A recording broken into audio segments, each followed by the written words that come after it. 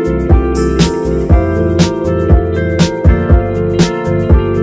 friends, welcome to the video lectures on design and analysis of algorithms.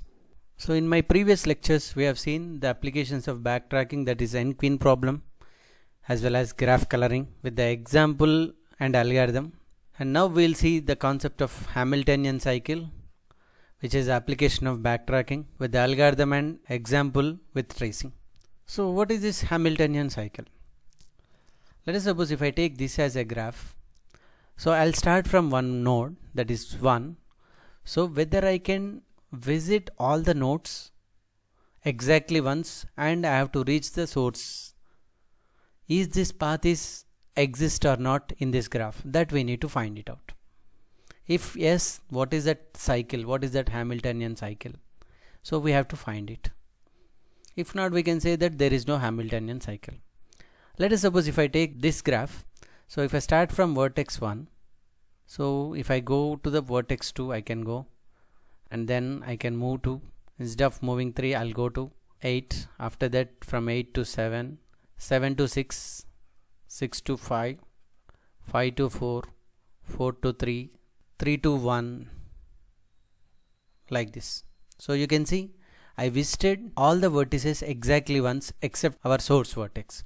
So this is actually we called as Hamiltonian cycle, like this: 1 to 2, 2 to 8, 8 to 7, 6, 5, 4, 3, and again 1. So no intermediate vertex should be repeated. And is there any other Hamiltonian cycle in this? Like, of course, you can start from 1, 1 to 3, 3 to 4, 4 to 5, 5 to 6, like this. That means reverse of this one. So that is also we called as Hamiltonian cycle.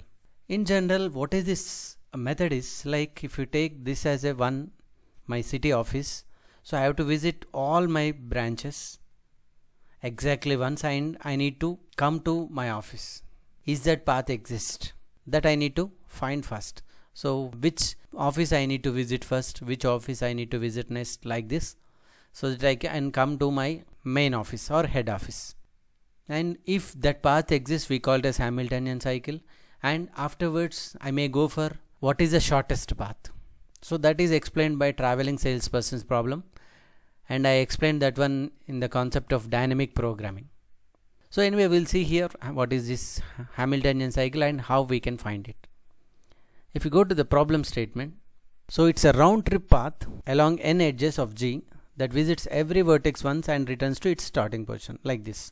So it started from 1 and visiting all the vertices and coming to 1. Formal definition, it's a begins at some vertex v1, so this is v1, and the vertices of G are visited in the order like this. So this is v1, this is v2, this is v3, v4, v5, v6, v7, v8 and v9.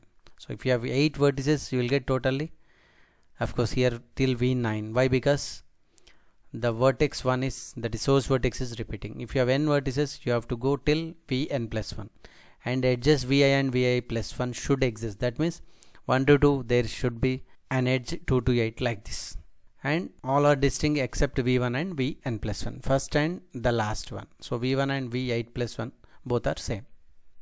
Now this is a backtracking solution to Hamiltonian cycle. How we have to do, we'll see here. So Hamiltonian of k. So what is k value?